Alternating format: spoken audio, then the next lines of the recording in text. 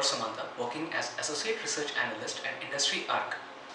Today, I am going to present a webinar on atomic layer deposition, the potential advantages of metal oxide chemical vapor deposition and physical vapor deposition to help the market penetration in dynamic random access memory, supercapacitors and fuel cell manufacturing.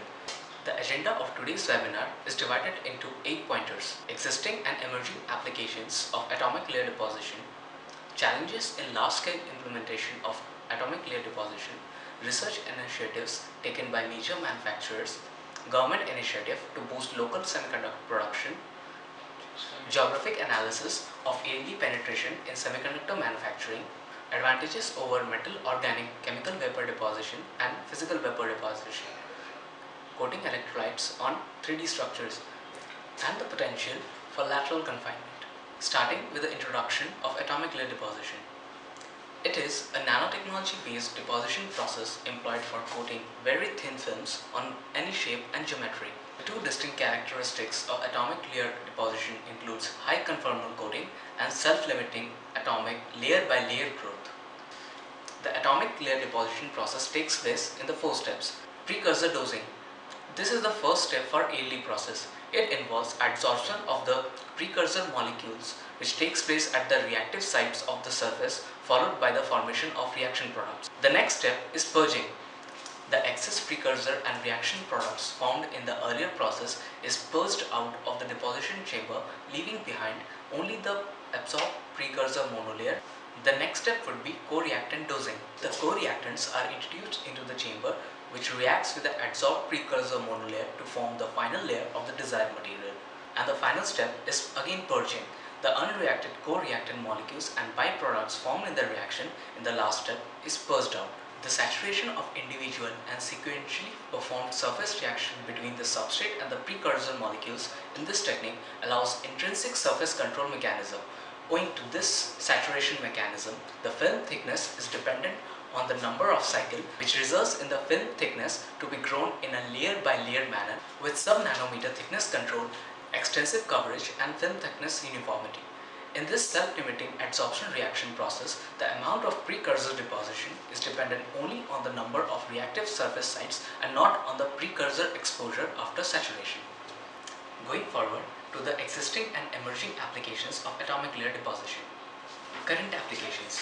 Atomic layer deposition had been employed in semiconductor industry for several years in various electronic devices and component fabrication. Apart from coating the active material layers inside the IC component, the method had also been used to veil electronic device component from moisture, impurities and oxygen, improving its life and failure-free operation.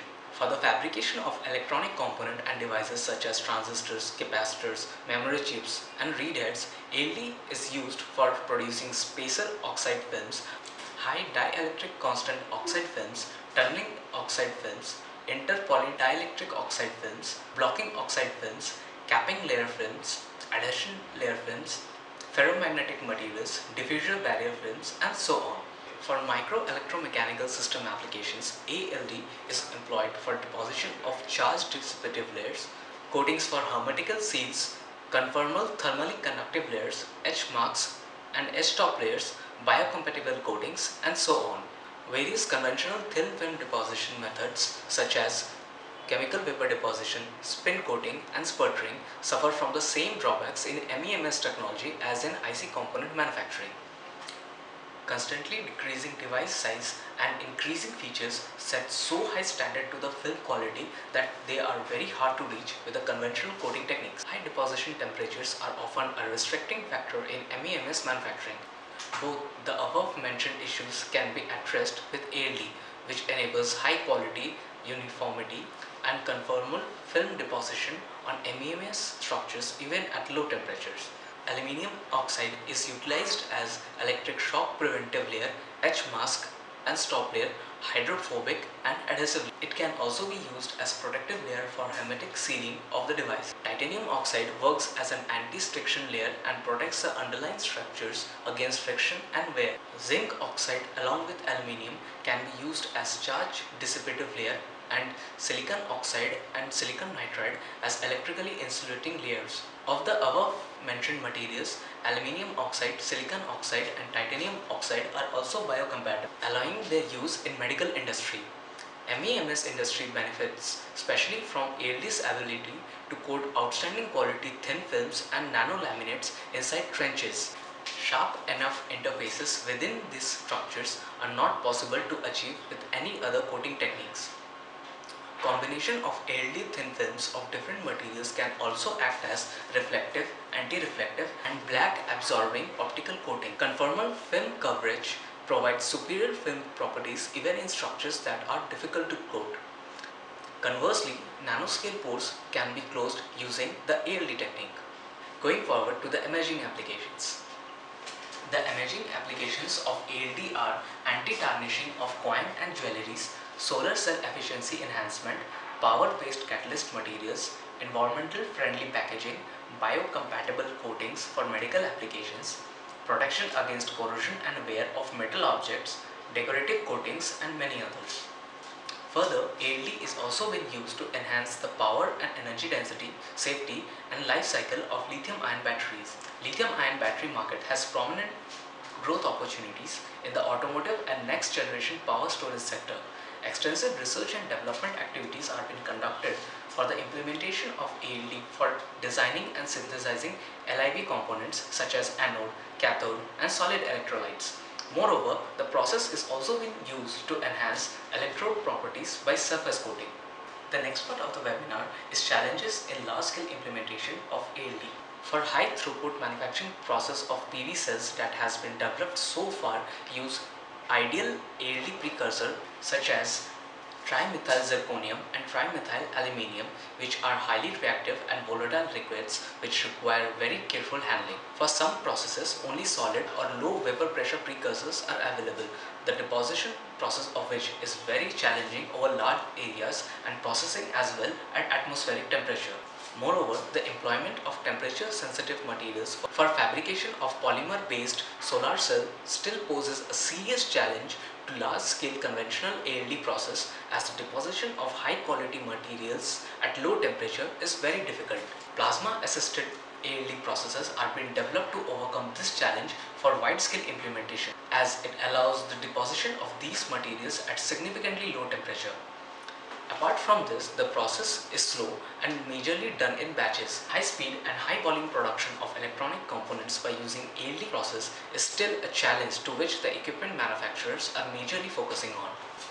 Research initiatives taken by the major manufacturers is the next part of our webinar. Major memory and logic manufacturers are extensively investing for the development of ALD for producing ultra-thin high-K dielectric films. Energy storage device manufacturers are looking towards implementation of ALD for developing nanostructured electrochemical and energy storage devices with improved life cycle, charge density and enhanced safety. With the miniaturization of electronics, the semiconductor OEMs are investing heavily on R&D of 5 nanometer and 3 nanometer products by using ALD, owing to its coating uniformity and extensive control over the coating thickness. The ALD equipment manufacturers are also conducting extensive research in collaboration with universities and research institutes to expand the utilization scope of precursor materials. Moreover, the equipment are also being developed to increase the throughput and quality for high volume production, especially those employed for fabrication of PV cells. Looking towards the major government initiatives. In December 2015, the United States and over 50 developed and developing country partners at the World Trade Organization announced a landmark expansion of the Information Technology Agreement. This will phase out hundreds of tariffs on US information technology exports all over the world. The expanded agreement will eliminate tariffs on technologies developed since the initial agreement, as well as the broader application of ICT. The agreement covers a list of 200 product categories which the WTO estimates to be worth $1.3 trillion in global exports per year. The United States exports $180 billion in these technologies each year. This is set to drive the semiconductor and semiconductor manufacturing equipment in the future, projecting to the wide-scale adoption of ALD equipment as well. China's government is committed to investing upwards of $150 billion into the industry over the next decade through what is dubbed as the National IC Fund, with additional funding encouraged at the sub-central level by provincial and municipal governments to develop a globally competitive domestic industry. The initiative also has strong support from China's senior government leadership. Since announcement of these semiconductor industry development policies in June 2014, China's objective has come into focus. China's government aims to replicate to the furthest extent possible the semiconductor value chain within China to reduce its reliance on foreign chips while simultaneously strengthening its economy and moving up the value chain. Though its newly announced in India, the Union Budget for 2017 and 18 year, the government has increased the allocation for incentive schemes like the Modified Special Incentive Package Scheme and the Electronic Development Fund to $111 million for providing a boost to the semiconductor as well as electronics manufacturing industry. The Union Cabinet has approved incentives up to $1.47 billion for investors by amending this Modified Special Incentive Package Scheme in order to further incentivize investments in electronics sector, create employment opportunities and reduce dependence on imports by 2020. The Ministry of Electronics and Information Technology plans to revise its policy framework, which would involve the government taking a more active role in developing the sector by providing initial capital with the aim to attract more private players and make India a global semiconductor hub. As per the India Electronics and Semiconductor Association, the electronic system design and manufacturing industry is set to benefit from government's Make in India campaign and is projected to see investment proposals of worth $1.5 billion over the next 2 years. Gujarat government is planning to set up an electronic product manufacturing hub in the state through its newly announced Electronics Policy 2016. The government also plans to invest $10 billion in 2 computer chip manufacturing facilities in a view to create an ecosystem that lays the focus on high-end innovation. Coming to geographic analysis of ALD penetration in semiconductor manufacturing. Growth in the end-user industries is expected to boost the demand for atomic layer deposition instruments.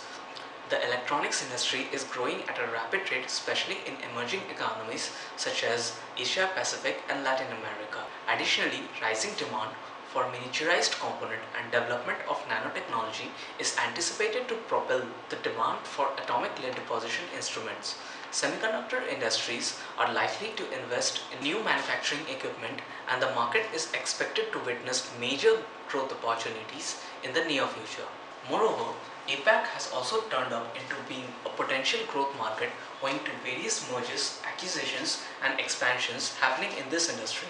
Major players involved in this market are majorly concentrating on R&D initiatives and new product development to cater the needs of the customers. However, high cost linked with the atomic layer deposition business is anticipated to continue being a key challenge for market participants. Let's take a look at the advantages of atomic layer deposition over metal organic chemical vapor deposition and physical vapor deposition in dynamic random access memory, supercapacitors and fuel cell manufacturing. The main advantages of atomic layer deposition over other gas phase deposition techniques include precise film thickness control by simply changing the number of deposition cycles without controlling the dose of the precursor. Uniform doping is easy to accomplish by replacing the growth cycle by a doping cycle at the desired interval. Another advantage is an inherent feature of ALD originates from its surface controlled nature, which allows substrates of various sizes and geometries to be conformably coated. ALD is already a standard high volume manufacturing technique for HDD, DRAM and CMOS applications. Advanced 3D integration and packaging of systems and modules, on the other hand, utilized conductive through silicon via structures enabled by ALD.